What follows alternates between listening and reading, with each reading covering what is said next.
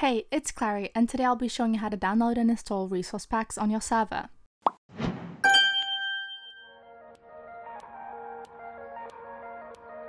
Firstly, make sure your server is turned off. Then, if you already have a resource pack you want to install in mind, upload your resource pack to a service that allows creating hotlinks, such as Dropbox. I'll be heading over to my Dropbox and then dragging the resource pack I want to use in there.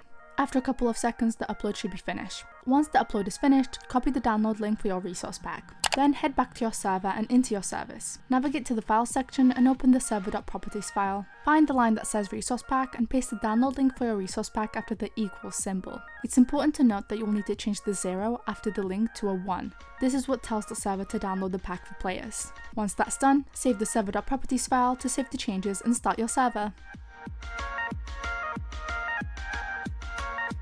Now, if you're wanting to install multiple resource packs on your server, the method needs a small tweak. This is because usually Minecraft servers can only force one resource pack at a time. This is a limitation of the game, but thankfully there's a workaround. What you'll have to do is merge the resource packs you want to use into one. Please keep in mind, merging resource packs is complex and conflicts can occur. Luckily, the LMakers merging website makes it easy to do this. We'll be leaving the link to it in the description, so make sure you head over there.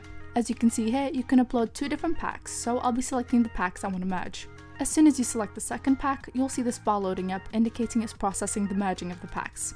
Once that's done, it'll download a zip file that has both of the packs you want inside. Now, the next few steps are the same as before. Simply upload this merged zip onto something such as Dropbox and copy its download link. Then head back into your service and into the Files section. Open up Server.properties and locate resource packs. After the equal symbol, paste the link. Make sure to replace the 0 with a 1 as this is what tells the server to force install the resource packs for each player. Once that's done, make sure to save the file and restart the server for the changes to take effect. Now, to ensure the method works, we'll be copying the hostname and launching Minecraft. Then head into multiplayer and join your server. Upon finally entering the server, you'll be prompted to download and install the resource packs. All you have to do is click yes. Now you and your server players can enjoy the new look of your Minecraft world. I hope I was able to assist you in setting up your server. If you have any further questions, please don't hesitate to comment down below or contact our support. Bye guys!